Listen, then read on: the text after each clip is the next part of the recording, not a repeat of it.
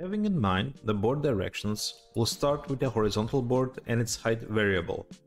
If we assign the height variable a fixed value, the height of the board changes, as previously explained, along the width of the bounding box.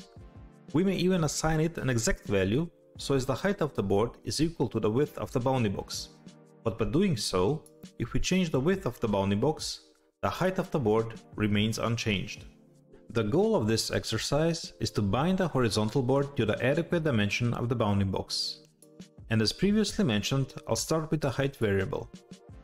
First, I'll enter the height variable with the right mouse click, and within this interface we have the input window, where we can input not only fixed values but also other variables. Above the input window is the name of the selected board, the variable we entered, and its numerical value. Below the input window, from right to left, we have a list of basic mathematical operators, coordinates, dimensions, cancel and accept buttons, a help menu in the form of a question mark, and information about the current position and dimensions of the selected board. The variables in the middle are used to refer to a dimension of a board in a certain direction, but going into an in-depth explanation of how to use them at this point in the tutorial would just add an unnecessary layer of complexion that would just be confusing without any further context. So, to bind the height of the horizontal board to the width of the bounding box, we simply click Width.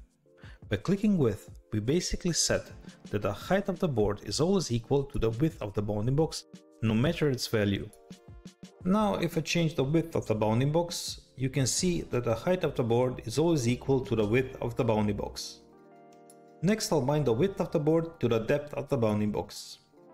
First, I'll enter the width variable of the board, simply select depth from the list, and now the width of the board changes along with the depth of the bounding box.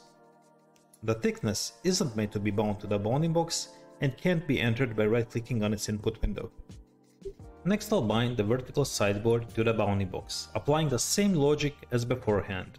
So, first I'll enter the height variable of the vertical sideboard and simply click Height to bind the height of the board to the height of the bounding box. Next, I'll bind the width of the board to the depth of the bounding box. For that, I'll simply enter the width variable of the board and select that from the list. Now the height and width of the board change as I change the corresponding variables of the bounding box. Again, the thickness isn't meant to be bound to the bounding box.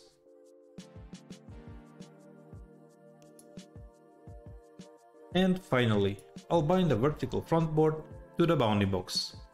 First, I'll enter the height variable of the board and simply click on Height to bind the height of the board to the height of the bounding box. Next, I'll bind the width of the board to the width of the bounding box by simply entering the width variable of the board and selecting width from the list. Now the height and width of the board change as I change the corresponding dimensions of the bounding box. And once again, the thickness isn't meant to be bound to the bounding box. Thank you for listening and see you in the next tutorial.